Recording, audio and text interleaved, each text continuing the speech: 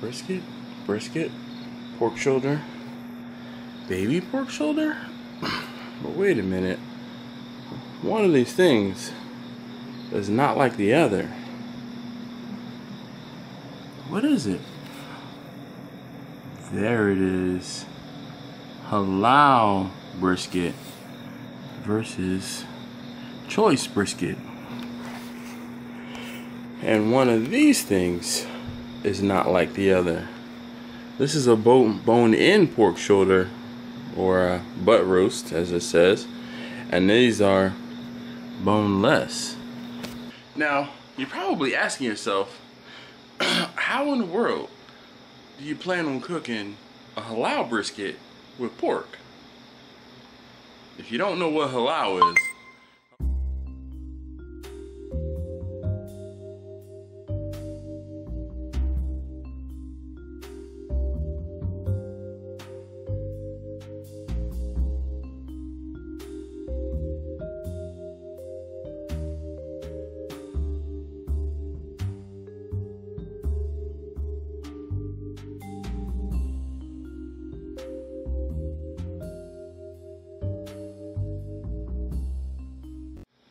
well, to answer your question, we're going to be using two smokers today.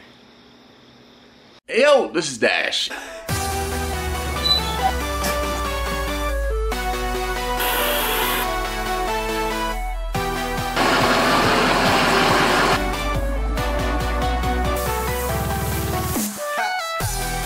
Get ready. Alright, so it's been a little while. I'm back out at the smoker. So, well, smokers. I actually have you propped up right now on Bernadette. Yes, I'm using Bernadette. I didn't feel like getting out the wood burning smoker. Just, long story short, it wasn't enough to bring out the big boy. Well, big girl. But anyway, at this point, I'm gonna get my brisket, the halal brisket, into Vicky, the vertical smoker. Now, you guys have seen me clean out the smoker before. I'm not going to bore you with the details of me cleaning out the smoker again, but I am going to give it a final steam clean before I get the meat in the smoker, just kind of because I've used the pressure washer and I cleaned it out thoroughly. So the whole thing is, obviously, if I'm cooking something halal, then I don't want anything that was not halal, or what I think is haram, or haram is bad, I think. But anyway, I don't want to cook anything that wasn't, or cook in anything that wasn't cooked, you know. So I cleaned out the smoker pretty good, and I'm not going to tell you it's perfect, because it's never going to be perfect. Not like it was when it was brand new. Anyway, I say all of that to say, I'm going to steam clean it one more time. The temperature, the thermometer on the top thermometer is showing 300 degrees, so we should get some good steam, and let's do it.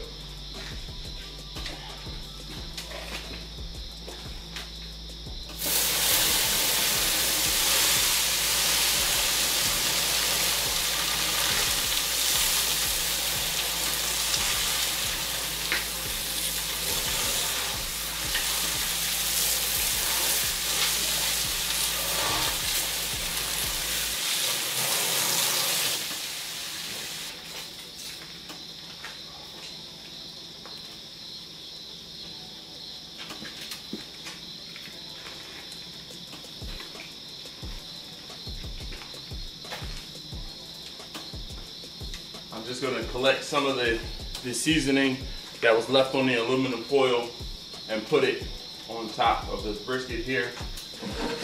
Close this up, take note of the time. I'll see you in a couple hours.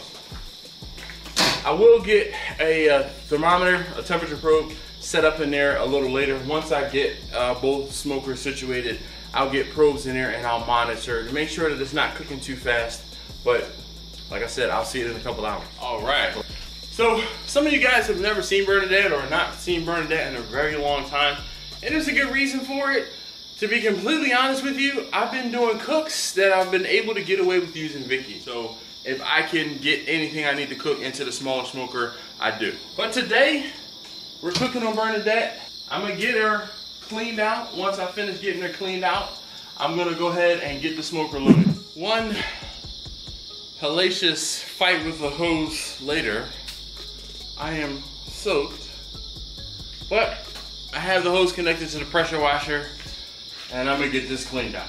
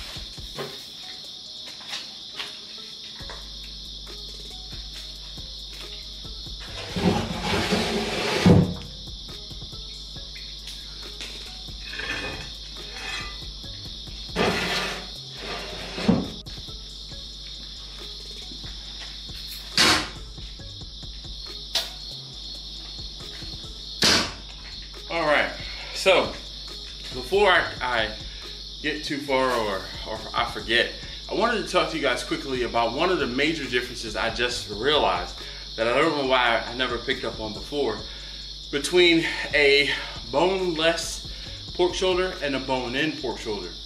With the boneless pork shoulder, it's open up. You can open it up and you can actually season inside, which to me would make sure that you got better seasoning, better flavor penetration into that big old hunk of meat. With the bone-in piece, all you're able to do is season the outside. So that might be something to keep in mind if you're ever faced with the dilemma of, do I use a bone-in pork shoulder or do I use a boneless pork shoulder? Do I get the flavoring and the seasoning, or the seasoning solely on the outside, or can I actually get some of that flavor and that seasoning to penetrate inside of the meat because the meat is opened up? So there's something for you to think about.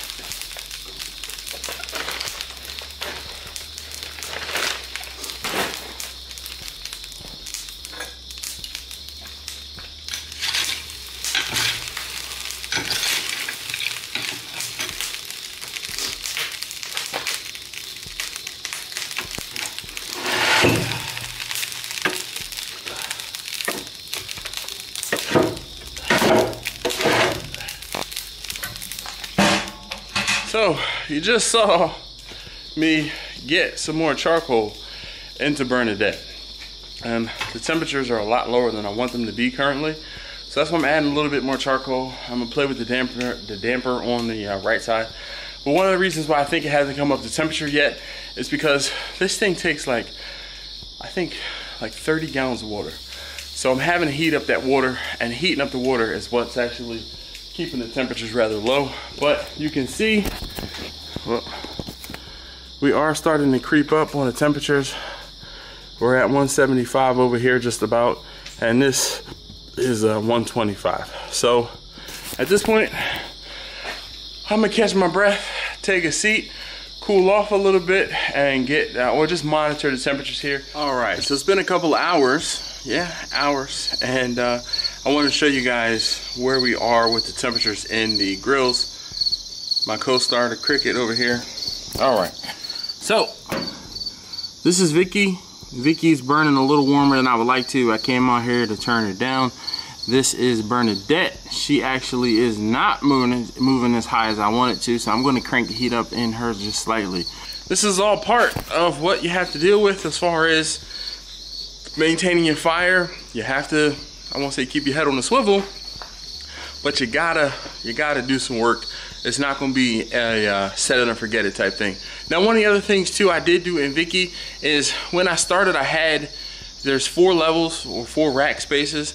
I moved the brisket down to the 3rd rack space because it was just burning really hot. I have a lot of lump charcoal in Vicky, and the lump charcoal burns a lot hotter and faster. So because it's burning a lot hotter, that's why we have higher temperatures. Just deal with it. Not that big of a deal. All right, so it's been probably another half an hour or so, and like I said, when I last left off, I adjusted the temperatures, and you see 275, 275. Bernadette is still doing her thing. Vicky's over here doing her thing. I am in the process of cleaning up and cleaning out the garage. I made a pretty hellacious mess over here on the floor trying to clean this thing out. So I guess this is a little before. We'll see what it looks like after. All right, so I guess a little situation report. The garage floor is looking better. It's just gonna take some time. It takes a little while to kind of pressure wash and move all this. Mainly what it is the dust and ash from the grills and smokers. Well, smokers primarily out here. But we just kind of pressure wash on down and then move the water out to get some of the dirty water out and come back and clean up. But it all pools right in this little, I don't know what that would exactly be called, but there's like 3 pieces or 3 pores on the floor, and there's I don't know, maybe there was a wall here or something that they took down. I don't know. Anyway, it's time for me to wrap the halal brisket, so I'm gonna go ahead and do that, and we'll just finish it out here. I'm out here working, so I'm gonna try to finish it out here. Also, Bernadette is still chugging along there. So she's dropped down to about 250 a little bit, so I will check, and I think I'm gonna have to add some more charcoal. That's all.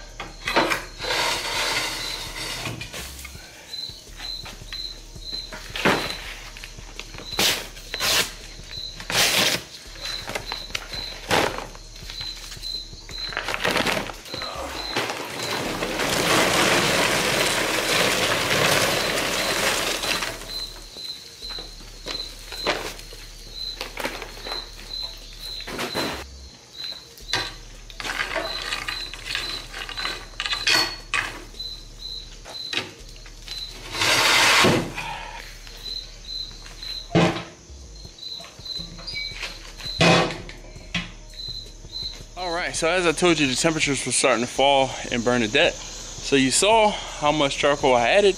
That was a whole, I think 19.5 pound, 20 pound bag of Kingsford charcoal. It'll take probably 15-20 minutes for it to come up to temperature. Once it does, I'll have to throttle the intake back slightly. I'm trying to maintain a temperature on the grate right before that first piece of pork shoulder at 275 degrees. So far, so good. We're moving right along with our cook. Plenty of time so far. Nice relaxing cook, nice day. It's cool outside, that's why I'm coming out here kind of taking a breather. It is very warm inside of the garage, which is to be expected because of the fact that those smokers are hot. All right, anyway, I'll see you guys. I'll check in with you guys a little later. All right, so been a couple more hours. I'm beat. I finished cleaning up out here. As soon as I cleaned up this area, I had to open up the door to get some more charcoal in there and proceeded to make it a mess again. But see, the rest of the floor is pretty spick and span. You know, I have stuff all along the sides here, so I try to clean this way, that way, and push everything out the garage that way. hardest part about cleaning the floor when it's, well, cleaning in here, because of the fact that the floor drips back down to here, is chasing my tail, trying to keep the water out, keep the water moving out. But I'm tired. I'm tired. The halal brisket is actually almost done, way ahead of schedule. It's much thinner than I wanted it to be though. So again, way ahead of schedule. And then the pork shoulders and the brisket that I have in Bernadette are getting ready to go in the house, in the oven, as soon as the halal brisket finishes. And I'll see you guys once this is all done. All right, so it is go time. I am in the car and I'm headed out. I have 2 deliveries. The first delivery is about 20 minutes away. It's to one of my coworkers. Take the food, so she's getting the halal brisket, and then the other coworker is getting the other brisket and 5 pounds of pork. So basically he's getting 5 pounds of brisket and 5 pounds of pork. Now, I wanted to bring this up really quickly while I'm thinking about it. The differences between the halal brisket and a regular brisket, a choice brisket, and what I cook usually. The halal brisket was and it said on the package what the grade was, but it wasn't like choice or select or anything like that. It was like regular grade or whatever I don't know what would be under choice. That being said, it was smaller and thinner than a choice brisket. It did cost me a little bit more. It was more expensive, but it cooked faster because of the I won't say the profile. Because of the shape of the brisket, it was a little miscut. It didn't have a very pronounced point on it. It was more flat. It was flatter, all right? I don't wanna say it was more flat than it was point. It was flatter. Now, as far as cooking the bone-in pork shoulder versus the boneless pork shoulder, even though the boneless pork shoulder was bigger, the bone-in pork shoulder took longer to cook. So those are just 2 observations I've had over cooking, you know, similar meats at the same time, basically in a similar in a similar environment. Anyway, I'll probably pick this up after I make the delivery, the first drop off, and we'll talk again before I head to the second. Well. Guess who didn't actually pull out the camera? This guy. Anyway, before I close this video out, I wanted to show you just a small little clip that I took while I was in the house of the second delivery. We had a nice little setup. They just kind of put the brisket out. My friend's wife is a really big fan of Popeye's chicken. She cut up some watermelon just kind of as an appetizer. She had a cheese plate. And she's Filipino, so she actually made some noodles. I don't know exactly what was in it, aside from the fact that it was like chicken and some vegetables and other things like that. But I did hang around, I had some drinks with them. As always, really want to take a moment and say thank you to you guys for watching it. If you haven't already, please do subscribe. If you like what you saw today, or if you learned something, please leave me a comment down below. Don't forget to turn the notification bell on. Also, quick reminder, we go live on this channel every Wednesday at 9 p.m. Eastern. Hang out, shoot the breeze, you know, just come hang out. We are definitely a barbecue family, and we talk about topics related to barbecue for the first hour of the live stream, and the second hour we kind of just leave it open and we talk about whatever. Anyway, thank you so very much again, as always, for watching, and I'll see you guys next time. More butter, baby.